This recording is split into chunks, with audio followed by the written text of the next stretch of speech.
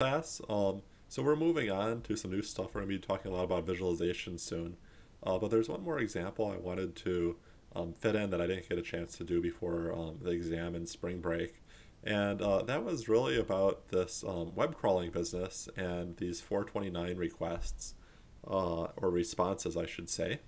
So when you're web scraping, it's possible for the website to say, stop scraping pages for a while, right? Maybe back off for some amount of time. And so in this reading, they give an example of that. This is an example response that says that you should wait for 6 minutes, I guess. Actually, no, it's not 6 minutes. That's 1 hour, because there's too many requests, kind of over some amount of time, right? And so, how can we build Flask applications that do that? And how can we build scrapers that respect that? When we've been building Flask applications, we've learned about how we can return this part, this HTML. But how can we control pieces like this? And when we do this, is actually going to solve another mystery for you too, which is what exactly is JSONify doing? And JSONify is not only setting the content down here, but it's going to be setting this content type to something other than text slash HTML. Okay, so that's what I'm going to do. I'm going to head over, create a new Flask application, and try to make it so it can return something like this whole piece. Right, so let me head over here. I'm going to create a new file, and I'm going to call this rate.py, and I have to do some importing, so I'm going to say from Flask import Flask. I need to build my application, so app equals Flask, and then we always put underscore main here. And then when we're all done, we're going to run that. So I'm going to say down here app.run, and then I need to give it an IP address, so maybe I'll say 0.0.0.0. When we do this, this is a function that's just going to keep running forever, right? It never returns. It kind of goes into this loop where it keeps calling our functions or our handlers every time there's a request. Something that we've been doing is we'll say something like this. We'll say if name equals main. Let me do that. And actually up here was supposed to be name as well. This name indicates the name of the module, right? So normally this would be something like rate. If we were importing rate.py as a module, if we're directly running it as a program, then name will be main, right? So this is just kind of a way, when you see this, this is a way to check, are we using this .py file as a module or as a program? And some are designed to use both, right? And we don't really want to just start running an application if it's being used as a module. Okay, so I'm going to do that.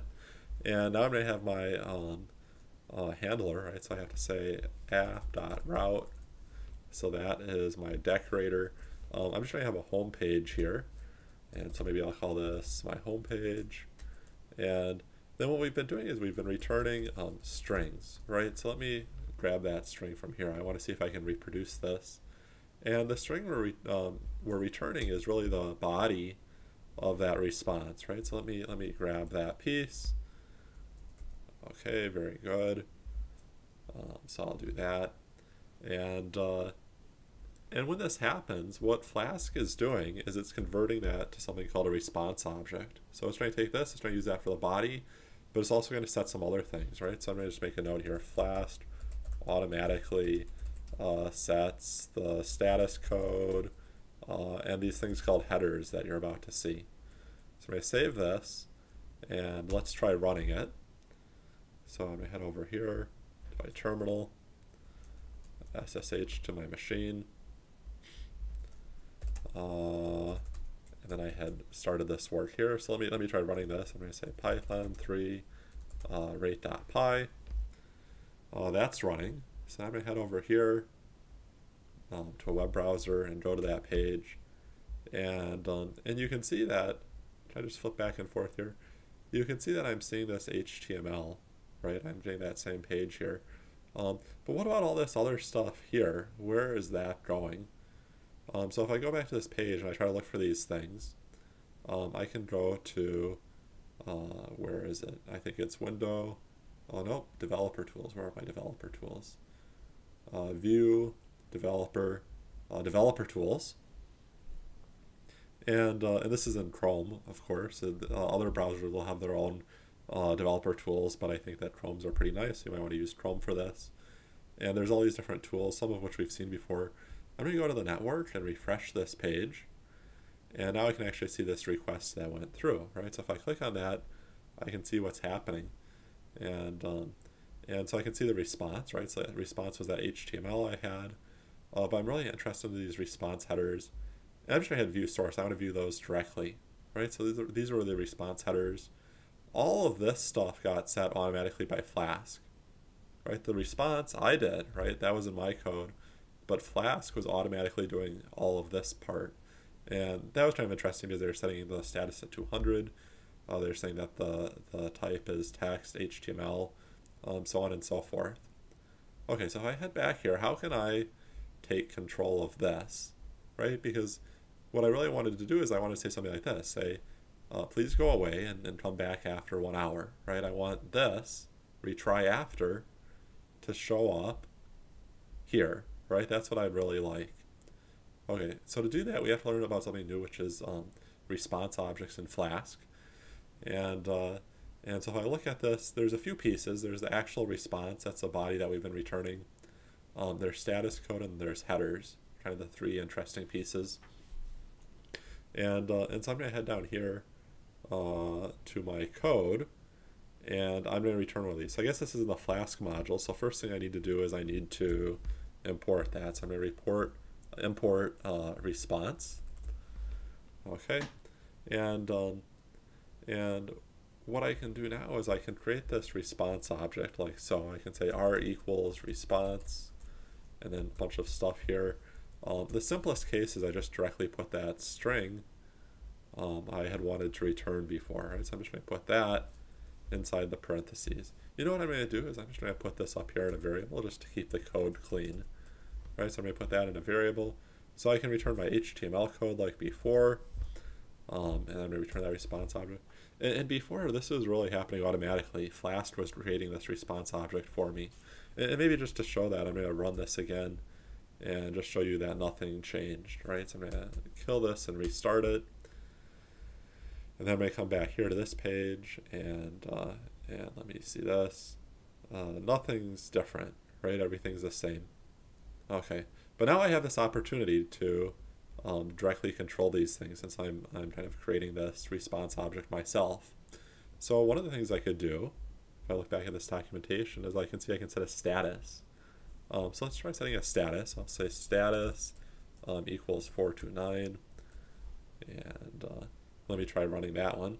So I'm going to kill this, run it again, and now when I refresh this, this shouldn't be 200 anymore. When I refresh it, I get the same thing, but now you already see it's going to be status 429, and hit that view source, and sure enough, that means that there are too many requests coming in. So that's great, right? I have a way now to tell people to stop visiting my website if they're hitting it too hard. But what if I want them to just back off for a while and then visit my site later? How can I tell them how long they should go away? Right, I want to get this retry after piece. Something kind of interesting here in the header, right? So this was the body, this is the header.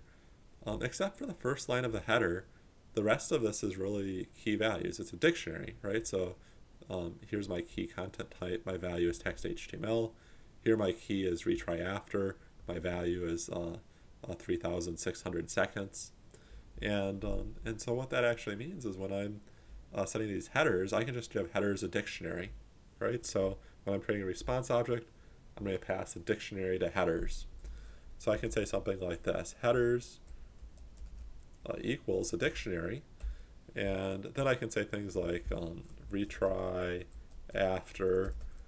We'll be a little more friendly. We'll say they can come back after 3 seconds. But really, I can put whatever I want in here, right? There's certain keys that have special meaning, but I'm not restricted, right? I can say hello world, right? This is just a regular Python dictionary, but those are going to end up as headers in my response, right? So I'm going to save this, and I'm going to go run that. Okay, and let me see if I can, how much can I fit on this page? I'm going to try to bring this out. Okay, nope, don't want that quite there. Can we see everything at the same time? Perfect, okay. So I'm going to refresh this page now, and I'm going to look at that web request again that my browser sent. Still got the same response body from before, right? So this was coming from this piece right here. And the headers is what changed though, right? When I look at these response headers and I view the source, I see there's my 429, which came from here, of course. And then I see this key of hello maps to world, right? That was this part, right? And I could have just had as many of these as I want. And now I actually have the retry after as well. Retry after 3 seconds, and I have that right here. Okay, so I can put whatever I want in this now. So what is JSONify doing? JSONify is automatically building a response for you. Okay, so in the there's going to be a little exercise after this video, and I want you to go, and I'm going to give you some starter code, but I want you to write your own JSONify method, right? So I want you to do something like this, data, and then you're going to do something here, right? So go back to the document and then do that, and then we'll have another video soon.